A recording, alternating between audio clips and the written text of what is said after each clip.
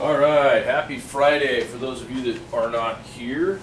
If you're watching this, I took questions on the 6.8, questions 7, 8, 9, and 10, just about setting up the trig ratios. So if you have questions on that, please see me and ask. And then I went ahead and covered the 6.9 set. That's what we worked on in class today.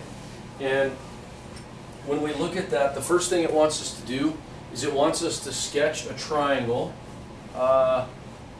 and it tells us that A and B are the non-right angle portions. So sketch a triangle, a right triangle, and label it A and B. Now I'm labeling mine A there, B there, and the right angle is C. You could have drawn a right triangle and labeled it B and A, which would be backwards. So let's just say we have two separate triangles right here. Well, we're still going to go with the idea of labeling this, and we'll do this for a few more times. The longest side of every one is the hypotenuse, and we end up having the legs. Okay? So both legs here and there, and I'm not going to do that for both of them because they're both the same. Now, where do I get the lengths for my sides? I have to know lengths of sides to create the ratio. Well, if you look up in here, it tells you that the tangent of A is 3 over 4. All right, well, if the tangent of A is 3 over 4, tangent, TOA, is opposite over adjacent. Leg opposite over leg adjacent. So the leg opposite of A becomes 3. The leg adjacent to A becomes 4. So here is my triangle the way I set it up. If you redrew the other one, it would just be this way. They're both correct.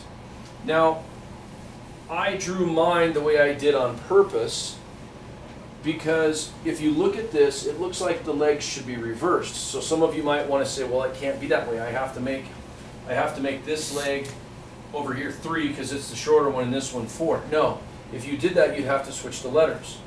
All right? Don't worry about that. All right? Don't worry about the fact that this leg is longer. We know realistically it never would be because 4 is longer than 3.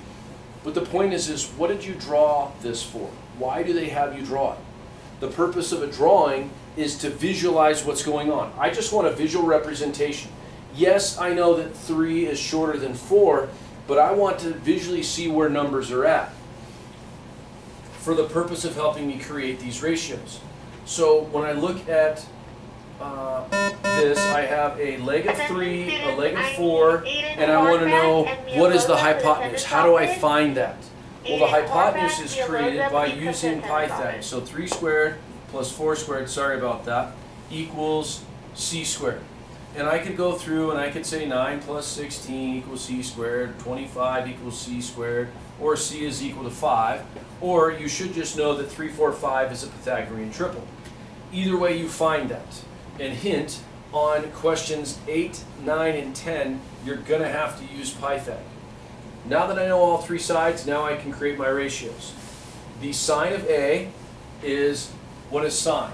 So, opposite over hypotenuse. If you need to refer back to 6.9, question number 1 in the task, to look at those ratios. I don't expect you to memorize them, but look back and see what they are.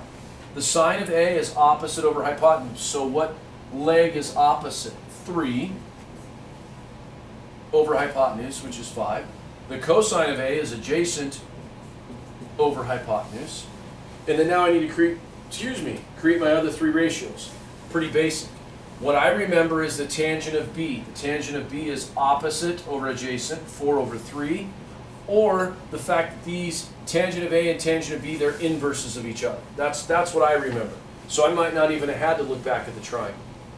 Sine of B. The sine of B. Sine is opposite 4 over hypotenuse, which is 5. Or the sine of B is the same as the cosine of A. The cosine of B is adjacent over hypotenuse. So 3 over 5. Or the sine of A is the same as the cosine of B. Right? That's all we did in class today. There's help with number 5. You need to do question number 6, number 7, and number 8, of which you will have to work on, use Pythagorean theorem to figure out one of the sides of the triangle to complete your ratios. Enjoy your weekend.